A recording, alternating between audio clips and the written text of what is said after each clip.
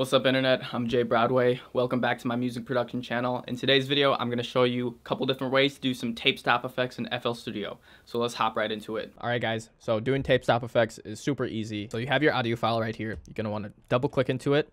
And by default, the mode should be set to auto or resample. You want to set this to stretch. Okay, because if it's set to auto, if you mess with the pitch here, see, nothing is happening. Like nothing happens. So if you set it to stretch, now we can freely move around the pitch, and the sample is going to be locked to the tempo.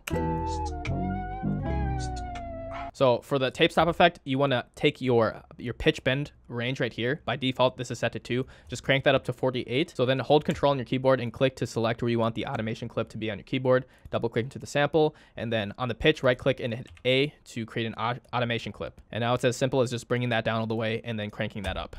And now we have a tape stop. And there you go. Okay, so as you can see, our pitch is like way too low over here. So what you're gonna have to do is you're gonna have to add a point here, bring that back to the original pitch. So to do that, you can right click this first node here, do copy value, and then you can just right click and hit V on your keyboard to paste value. You can also right click and type in value 0.5. So as you can hear, so there's a little bit of clicking, and the way that you can remove that is you can just make a cut right here. Okay, double click and then go to generic mode right there. And then right before the cut, hold Alt on your keyboard and bring it back a little bit. If you still get a little bit of clicking, you can bring it back just a little bit like that. Just mess around with the range until the clicking goes away.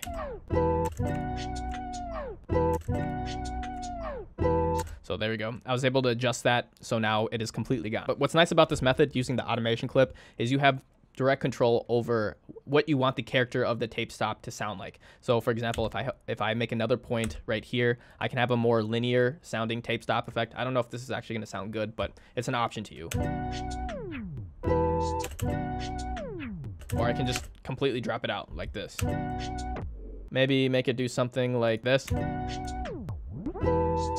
I don't know. It's up to you and your creativity. Okay, now the thing about that last method is it doesn't always work if you're using MIDI or a VST that doesn't allow you to mess around with the pitch, okay? Because some VSTs, the pitch knob will just do nothing. So in that scenario, what you'll have to do is you'll have to highlight your instrument here, control click, do control alt C to render this as an audio form, and make sure enable insert effects and enable master effects is disabled. Then click start there. Then you are given this waveform here, to which now you can double click, do mode, stretch, boost that up to 48. Select the area where we want the automation clip, double click, right click A, and then boom, tape stop, just like that. And then of course, we gotta go do this thing where we paste that back. See, also, if you don't want too much of a tape stop, you can also double click into this and just lessen the amount of pitch range. So maybe instead we just do 24 here. See right there, that's a less harsh tape stop. But it can be annoying to have to declick all the tape stops here when you're doing the pitch bends. So another thing you could do is you could just apply an effect on the mixer. So what I mean by that is, so we got our MIDI here, and we can link it, Control L, to a mixer slot, and then we can just add an effect. So D-Blue tape stop. This is a free tape stop plugin. I'll have a link down in the description so you guys can check this out, but it's very easy. All you do is like, you have your trigger right here and you just automate the trigger. So let's just select, I don't know, like this area right here. Right click, hit A to make an automation clip, and then bring this up. And then boom, that's our tape stop. And then of course you have to bring this back down to de-trigger it. So what's interesting, if I disable the automation clip and we just do this manually, you can see that the tape stop actually takes effect when we hit 0.5 on the trigger.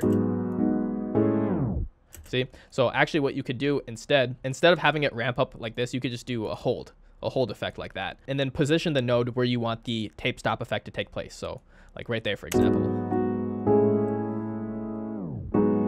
And there you go. And then of course, if you want to change the duration of the tape stop, you just mess around with the slow down right here. So if you bring this up, then it's going to be a faster tape stop. If you bring this down, it'll be a slower tape stop. See, a very fast tape stop. Let's bring it down. Very slow tape stop. Now, the reason why it reset is because our de-trigger automation clip ended right there. But if we extend that out like that, then it will be a slow tape stop.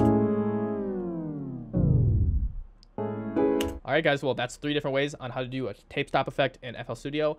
I hope you guys learned something of value from this video. Be sure to check out my other content, to like and subscribe, and to post a comment down below with the future tutorials you'd like to see. Thanks for watching once again, guys, and I'll see you next time. Peace out.